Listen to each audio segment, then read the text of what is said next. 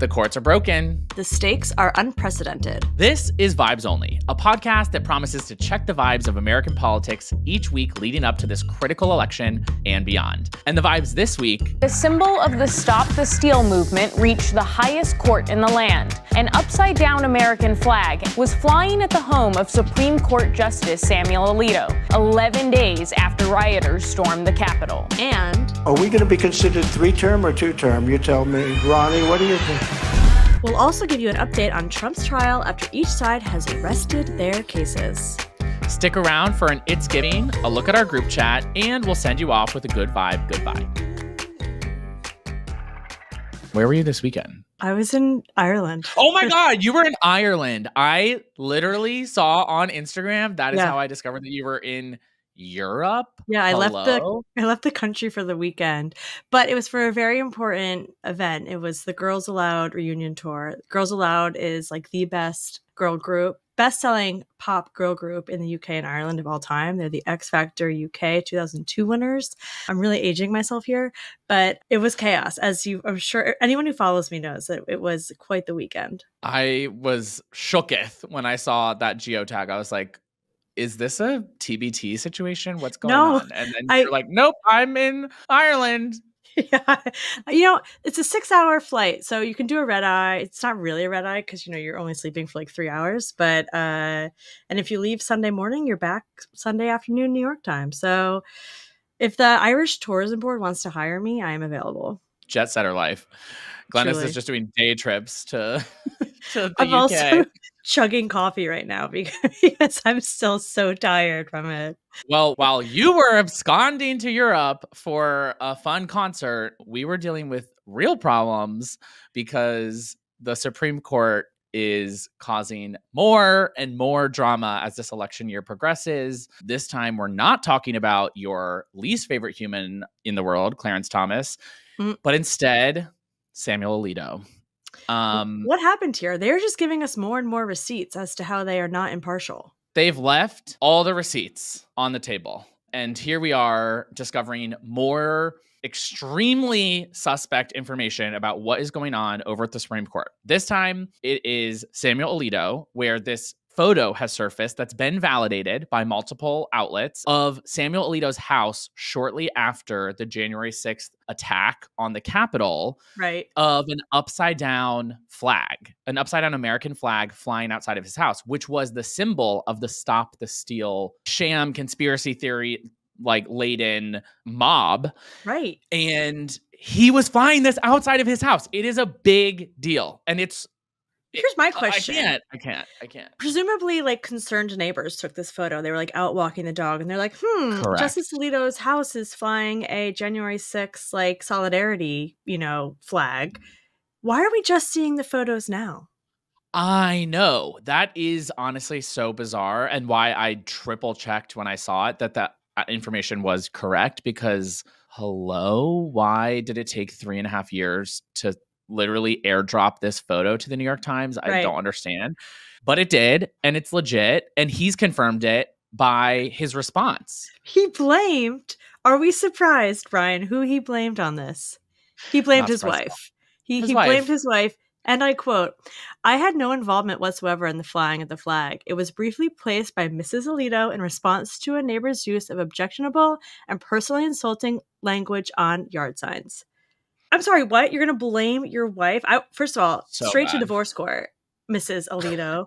Yeah, right. She's probably only married to him for the power that she has to now subvert future elections. This is crazy because at the time that this flag was being flown, there were already cases that the Supreme Court could have been reviewing or was reviewing around the 2020 election. And even to this day, they continue to review cases that have to do with the 2020 election. All the while, we have this sleeper agent in Alito, who's a potential member of the very same groups and school of thought that led thousands of people to storm the Capitol. 1000%. You know whose group chat I wouldn't want to be in, but I want to see?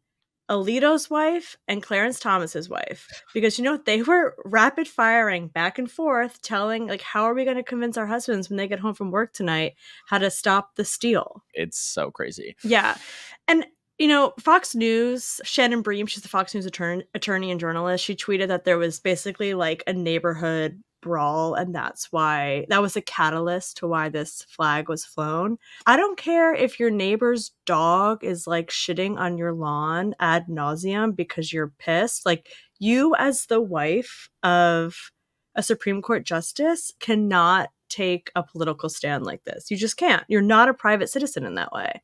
Yeah, it's easy to forget because the court has been so politicized by conservatives, but justices are not supposed to have any kind of political lean. I think we should still like anchor there in that's like a common baseline expectation that we should have. It feels so out of reach these days. But the idea that you even are privately engaging in things is wrong.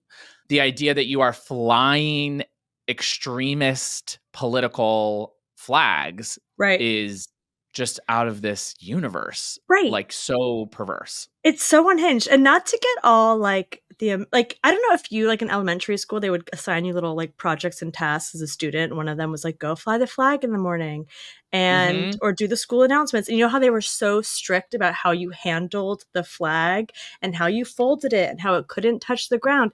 Isn't this flying the flag upside down like disrespecting the flag?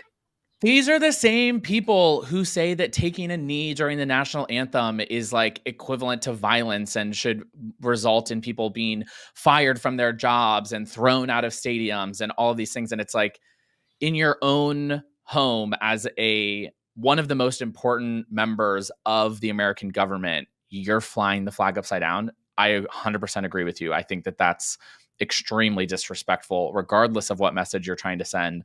The fact that you're trying to send one that is openly anti-democratic is even worse.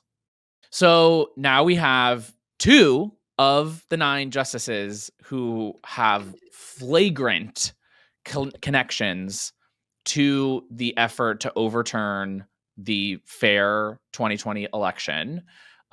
Being Clarence Thomas's wife, who was actively texting Mark Meadows some very sketchy stuff. Literally, she's like, stop the steal. And Mark Meadows was Trump's chief of staff. Do not forget that. So she was directly trying to influence the results of the election.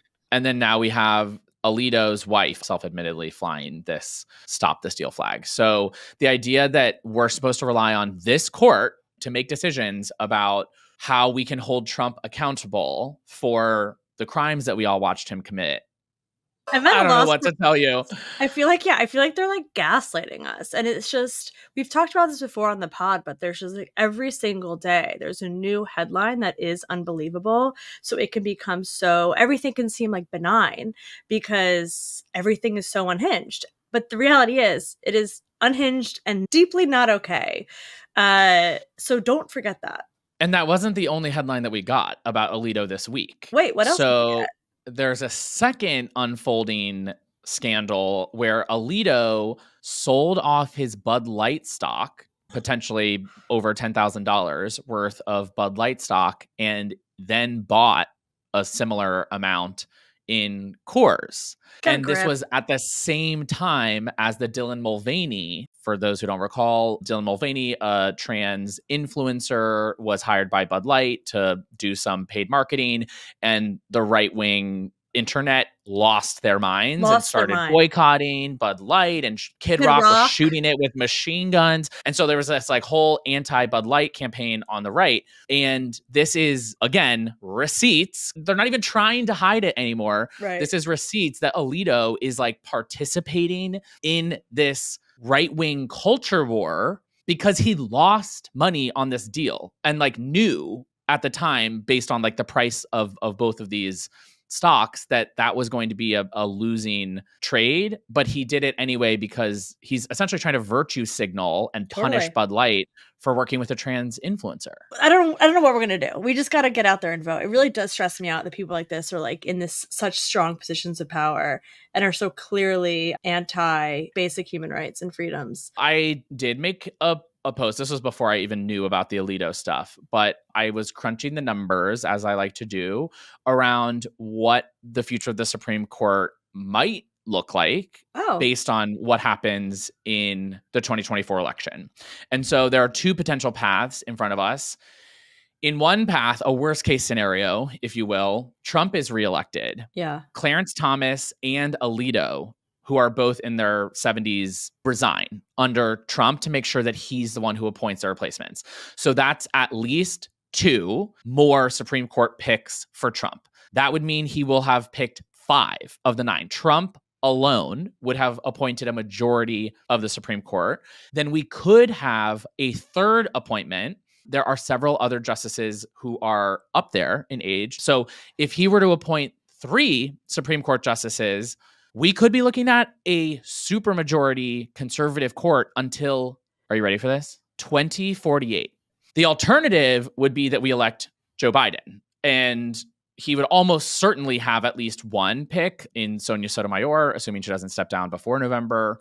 But if Clarence Thomas or Alito are forced to step down from the court just because of age, he could have up to 3 picks as well. And if he did, then we would flip the court in a single presidential term. We would flip the court back to a liberal majority, and we would enjoy that for the rest of our lives. And we could focus on constitutionally protecting abortion access and instituting some sanity around gun safety reform and on campaign finance reform. And like all these issues suddenly have a path forward during our lifetime. And in the worst case scenario, we're talking about like waiting until we're in our 70s to try to change some of this stuff, which is horrifying to me. Horrifying. Also, we've talked about it on the pod. If Trump were to be reelected, he has the Heritage Foundation Project 2025. There's an entire plan of how the consolidation of power into these offices is going to occur to make sure that they have like ultimate control over our basic human rights and like liberties as Americans. So another reminder that the conservative school of thought and conservatives 10 to 15 years ago were fans of limiting executive power, didn't think that a single person elected to the presidency should be able to enact their will on a whim, and believed in checks and balances. And that is gone. Like, they absolutely will do everything they can to give Trump as much power as possible. To imagine the potentially 3 people he would choose as Supreme Court picks next, it's a nightmare. It's a nightmare scenario. We cannot allow it to happen. We can't. And to add to that nightmare, I don't know if you caught Trump's NRA speech. I did catch up on this. Are they still a thing? The NRA? Yeah, they're like, pew, pew, pow, pow. Like, the NRA still exists, and Trump did a very, very, very unhinged speech, where in that speech, he floated that he could potentially have a 3-term presidency. So that's another thing to add to your list of bad things that would happen if Donald Trump were reelected. He, referenced FDR. FDR had 16 years, almost 16 years. He was 4 terms. I don't know. Are we going to be considered 3-term or 2-term? And this is like how he's like, that's how he talks, Trump. FDR, 16 years, almost 16 years. He was 4-term. I don't know. Are we going to be considered 3-term or 2-term? You tell me. Ronnie, what do you think? And then the crowd in response to that were like, 3. It's like this right-wing to mainstream Republican pipeline that we always see, where we were talking about Trump 2028 as a far right-wing blog post a couple of months ago. Right. And now suddenly Trump is making jokes about it and injecting the idea into the discourse of 2024. And then before you know it, it's just like mainstream Republican thought of like, of course, we're going to try to keep Trump in office beyond, you know what I mean? Like, no, totally. And we see this happen with so many ideas where it starts with a Marjorie Taylor Greene, and then suddenly all the base is saying it, and then suddenly Trump is saying it, and then suddenly Republicans in Congress are saying it. Totally. And like, we watch it happen again and again and again. And I think that kind of in the general, electorate, especially in the Dem electorate, I feel like there's this like vibe of disbelief, like, oh, no way this is going to happen. No way that they're going to do this. But we have to kind of remove ourselves from that and believe it. Like we can't think it's just like a land of imagination for Republicans and for the conservative movement. They have been strategically building this movement for 40 years. It is not fake news to them. This is like go time for them. And they're going to do everything in their power to get as many conservatives elected this cycle to be able to implement all of these plans that they've been building and making, and they're just waiting to execute on. Not to get too meta, but America is the longest running continuous democracy in human history. And I think about that a lot when people try to sort of say that we're being like overly dramatic or that this is not actually going to happen, that we already have a system in place that would never allow things like this happen. We're already setting the record, right? And so like in every other situation in human history, when we've gotten to this point, it fell apart. Right. Like it's never gone this long continuously with a real democracy. And so that should keep us a little humble, right? It's something to be so proud of and is one of the reasons I'm very proud to be American, and should keep us humble to say like we are in uncharted territory and we have to hold on to it. A republic, if you can keep it, like it's something that we have to fight for to keep. It is not just going to happen in perpetuity forever because that's how every country goes. It's not. Right. That's a good point. And, I feel like so many Americans, not so many, but many, even I was for a moment in time, so passive in working within this system. And yeah, you said this last week, like if you're looking at polls, you should be doing something. Exactly. If you're listening to Vibes Only, group chat us. Like if you need like advice as to what to do, we have plenty. We have a menu of civics options. Something happened today in the city of New York, downtown. Yes, it did. Kind of unexpected.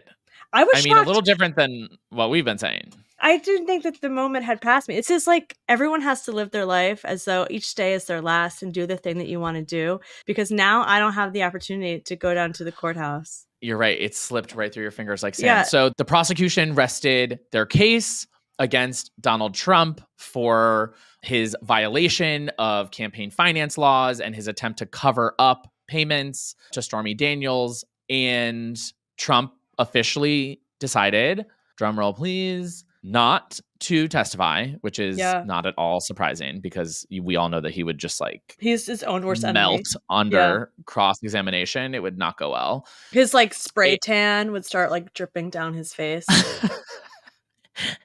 And so the trial is functionally over. So the prosecution has rested, the defense has rested, but I think that we're still waiting to start jury deliberations. Yes. So the defense also rested its case. They had 2 additional witnesses, not Donald Trump, as you mentioned, although Trump did say that he never rests, which is like, okay. Cool. Except for when you're asleep in the courtroom. True. Literally resting. You're like literally falling asleep. And there was some drama with the last 2 witnesses. One of them was like side-eyeing the judge and rolling his eyes and saying, "Geez Louise." And it's like, you can't clap back to a judge. It's just like, that's not how our system works. It's kind of my cousin Vinny. Totally. Right? Totally. Marissa Tomei just being like, ew. Can we get a my cousin Vinny clip in here?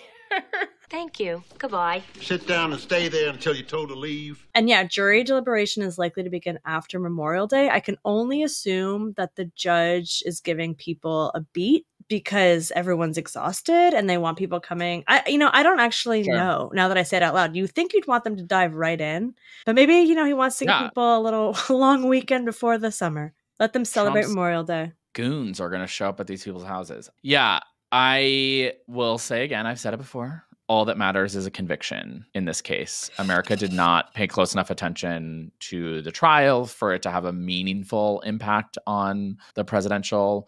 If he's convicted of felonies in this case, I think that it could. It doesn't mean that it will, but it definitely means that it could become a factor. Yeah. And just to take a step back there were 34 felonies in this. Like, he was tried for 34 felonies, and a juror can come back and charge him with like 4 of them, but not the other 30. So I had to remind myself of that because I was like, oh, if he's guilty of 34 felonies. But no, it's like they're going to go line by line. And I think maybe that's why. That's like a lot of work for the jurors to go line by line. We're ready for you in that orange jumpsuit. We've got it all steamed and ready to go. Let's see what the jury comes back with. We got messaged by a listener who texted us with our new Vibes Only hotline, baby. Text us. And someone texted us a tip on this. I had not seen anything about it, but our producer brought it to our attention with the group text, with the group chat. I'm thrilled to introduce you to something I'm incredibly proud of. My own brand of organic specialty coffee, Rudy Coffee. Believe me when I say it's the best coffee you'll ever try. It's smooth, rich, chocolatey, and gentle on your stomach. It's so good, I even recommend drinking it black. By supporting Rudy Coffee, you're not just treating yourself to exceptional coffee, you're also supporting our cause, the cause of truth. Okay, it's giving broke. It's giving Bridesmaids bathroom scene. Right. That coffee should come with a Surgeon General's warning. I know. Why did he say it's gentle on your stomach? Like, what? It looks like it comes in like an old sweaty protein bag is what it looks like. No, it's gross. And the art is gross. He said it's the best coffee you'll ever try, but I promise you it is the last coffee you're ever going to try because after all the diarrhea you have, you're going to kick it. Yeah, that coffee is definitely giving diarrhea. And it's just from the bag. It's not even from the beans. Like, you look at that bag and you're straight to the toilet. I mean, imagine having a big cup of black Rudy coffee, and then suddenly you find yourself at Four Seasons Landscaping. There's hair dye pouring down your face like a mascara mess. It's so bad. And you're suddenly being indicted for crimes and sent to prison. And then the coffee sells itself. Cut 2. Did you see this? You're in Arizona at like your hearing for like election fraud, which just happened today, and you leave your mic on and everyone hears you in the bathroom. Did that literally happen? Yes. He got hot mic'd in a bathroom? He didn't turn his Zoom off. He was there for like a Zoom hearing for like the initial charges or whatever. And he left his, like, he didn't mute himself. After a big cup of Rudy. Oh my God, imagine. Honestly, that's a good ad. Group chat. Brian. Bing! Okay, I texted our Vibes Only group chat because I got polled today. Finally. It finally happened. They heard us. The polling gods heard our episode last week where we said no one that we know has ever gotten a call for a presidential poll. And then, boom. Gigi gets the call. I didn't get polled for a presidential. I got polled for exactly what I should have been polled on. Oh, no. Which is the casino in New York City. Oh, what a letdown. Oh, my God. I thought it was the presidential. I was like, why are they calling you in New York? No, it was in New York City. They're trying to put a casino up at United Nations Plaza. Have you heard of this? Yes. And by the way, they're calling it Freedom Plaza. And I told the pollster, I was like, we already got one of those. So you should work on the branding. You can't just call everything in New York Freedom. Is it robot or human? It was a human. And when it's a human, I like fully, I'm here to help, right? Like, that's a hard job. And you got to deal with people who have opinions and are like back and forth. But it was funny because the poll really was just polling to see if I would show up to a community board meeting. Isn't that interesting? Did they self-identify who the poll was from? Yes, and I won't list it here, but affirm, you know. Okay. So basically the poll was you only get these 20 things in New York City if the casino gets built. So they were trying to be like, if the casino isn't built, you don't get X amount. Craft tables. Yeah, like you don't get a roulette wheel. Yeah, they were like, you don't get a new spot. And then they were like, it was just, I was like, this is capitalism at its worst, sir. That's what I said. Yeah. And I said, I will not saying I'm not saying it should be illegal per se, but I do not want a casino in Manhattan. I said no. I said I don't support the casino. And I think that all of these community benefits that you were saying are going to come with the casino should come without the casino. We should be caring about New Yorkers without putting in a massive casino. Period. My group chat was obsessed with Beach Blonde, built body bitch. It was so good. It was so good. If you didn't see, there was a clip of a congressional hearing gone haywire where Marjorie Taylor Greene started throwing personal insults at Jasmine Crockett, who, if you've ever heard Jasmine Crockett speak, you know Marjorie Taylor Greene picked the wrong one. Yeah, barking up the wrong tree. I think your fake eyelashes are messing up. No, ain't nothing. Hold on. Listen. I'm just curious, just to better understand your ruling. If someone on this committee then starts talking about somebody's bleach blonde, bad-built butch body, that would not be engaging in personalities, correct? A what now? It's a really good clip. I mean, of course, we don't think that Congress should be this dysfunctional and blah, blah, blah. Like, everyone knows how we feel about these things. We talk about it on the pod all the time. But honestly, it was good to see her get hers. Totally. You know? The internet has taken this, and on TikTok, it's a whole song now. Someone's remixed it. The other thing that absolutely blew up the internet this week and my group chats was the Harrison Butker speech. Yeah. It happened right after our last episode. I was like, oh my gosh, I wish I had seen this. Very unhinged behavior. Yeah. That I'm glad they're saying the quiet part out loud, right? Yeah. Like, we know that that's the agenda. If you spend even 5 minutes looking at what conservatives are pushing for, you know that the agenda is we're going to strip rights away from women and put women in the kitchen where we think they belong. Yeah. But to actually say it out loud in front of a bunch of college graduates is a choice. I would be sitting there like, what? I just spent all this money to go to college and you're telling me I should be in the kitchen? There's actually a clip I think we have that I think is important to play, which is a Pittsburgh local CBS affiliate asked Donald Trump about restrictions on contraception, and Trump responded saying, the whole issue of contraceptives. Do you support any restrictions on a person's right to contraception? Well, we're looking at that, and I'm going to have a policy on that very shortly, and I think it's something that you'll find interesting, and it's another issue that's very interesting, but you will find it, I think, very smart. For Trump to say that on the record, it's like, oh, so he's in back rooms and they're talking about it for real because they know the contraception issue moves conservative voters. 100%. It's that, and that the entire lineage of Supreme Court decisions that stem from Griswold, which was the Supreme Court decision that made contraception a constitutional right under the right to privacy, is like what they're trying to upend completely to also overturn marriage equality. So it's all interconnected, but they're really trying to unweave a tapestry that has been very carefully woven to provide people more basic privacy and dignity over the last 50 years. Totally. In order to strip rights away from people that they don't like. Also, including Republicans, you and me. Yes, like get a life. Get a life. Go have sex. You're going to feel better. Bye. I don't think the way they do it. I don't know if that's a guarantee. Oh my God. You know what I mean? You know what I mean? Yeah. I'm picking up what you're putting down. You mentioned that your nightmare group chat is Ginny Thomas and Mrs. Alito. Yeah. But my dream group chat turns out to be an actual group chat between 8 women governors who all have a group chat. Maura Healey of Massachusetts, Katie Hobbs of Arizona, Kathy Hochul in New York, Laura Kelly in Kansas, Tina Kotek in Oregon, Michelle Lujan Grisham in New Mexico, Janet Mills in Maine, and Gretchen Whitmer in Michigan. Literally have a group chat with all of them. And I want in so bad. Yeah, they're going to add Brian Derrick. It's just 8 badass women governors and me. That's my dream scenario. What a cool group of women. They just did a really cool feature on it. The number of women governors has quadrupled since 2018, which is awesome. And the fact that I'll have a group chat made me really happy. So we love to see women supporting women. Yeah, and community. We have community in this work. This work is difficult. I'm sure we're not electeds, but let's be hell out I'm a governor.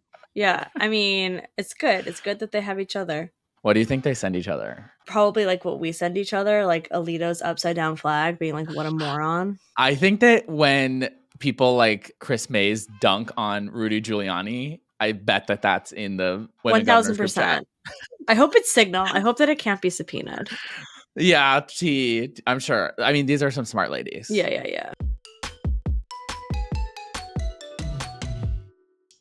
Should we set them off with a good vibe? Yeah. Speaking of smart ladies, actually, Elizabeth Warren, the senator from Massachusetts, was like the brain trust of the Consumer Financial Protection Bureau. Say that 10 times fast. And the Supreme Court recently sided with the Consumer Financial Protection Bureau, spurning a conservative attack. So the conservatives went nuts. Why did they go nuts? The CFPB is supposed to look out for everyday people against these like huge banks and other financial institutions that try to take advantage of them with things like predatory loans and like payday lenders and those kinds of things. And so the CFPB was after the 2008 financial crisis, Obama and, as you're saying, Liz Warren's way to fight back. And conservatives have been trying to defund it entirely ever since it was created. And they thought they were going to win this case. Everyone thought the Supreme Court was going to literally gut the CFPB, and boom, they shut the door to that entirely and said its financial structure is sound and have a nice day. It's staying put. I will say we have been talking about the Supreme Court and talking shit about two of them today. And I'm going to continue to do that because Alito, Kel Surprise, he was the one who wrote the dissenting opinion. It was a 7-2 decision with Gorsuch. So it was just those two conservative bad boys who showed that they actually do not want protections to be in place for American people. So Alito, we're watching you, okay? We gotcha, and your little dog Gorsuch too.